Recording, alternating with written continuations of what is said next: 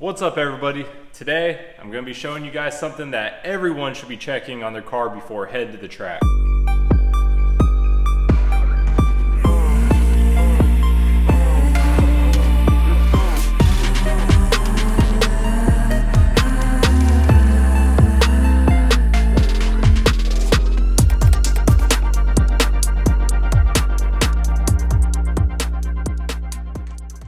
Whether you're an experienced racer like myself or someone just starting out, this is something that you definitely want to check before it's too late to address. I just wanted to give a little background as to why I wanted to create this video. So the other night at the track, whenever I had my Hans and my helmet on, I tried to get out of my car and I couldn't. Whenever I don't have my helmet on, I can get in and out easy. Adding the helmet, completely different story. All right, that's enough talking about it. Now I'm gonna show you guys what I mean. So here I am sitting in the car with my helmet and Hans attached. I'll show you guys how much trouble I have getting out of the car.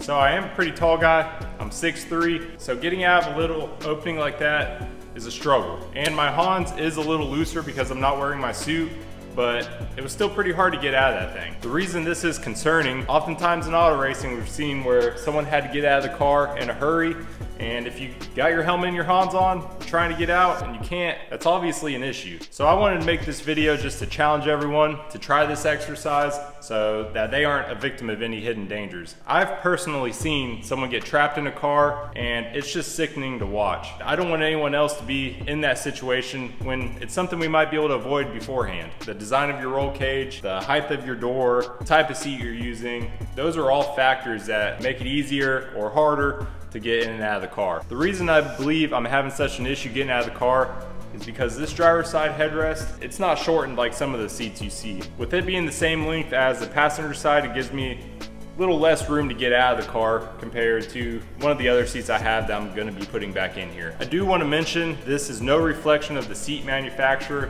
This seat is actually my all-time favorite seat. I'm pretty bummed I gotta take it out, but I think it'll work in my other car. I'm gonna put the old seat back in here that I was using. It has a shorter left side headrest. I'm gonna go ahead and get these seats changed out and I'll get back with you guys in just a second.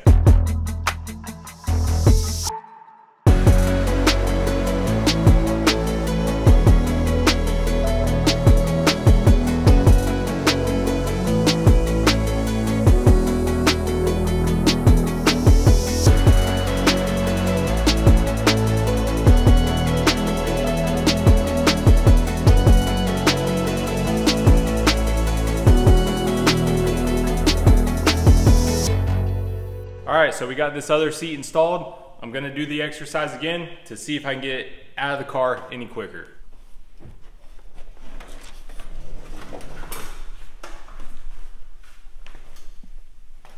If you guys noticed, it was a lot easier to get out that time and I didn't have to fish my way out. If I was having to get out in a hurry, I could actually do it. And with the other seat that I had in here, I think the seat manufacturer actually makes a seat with a shorter left side headrest on it. They might even be able to take my seat and redo it and make it the way I need to. I'll have to reach out to those guys and see, because like I said, I love that seat. It fits the contour of my back a lot better than the seat I got in here now.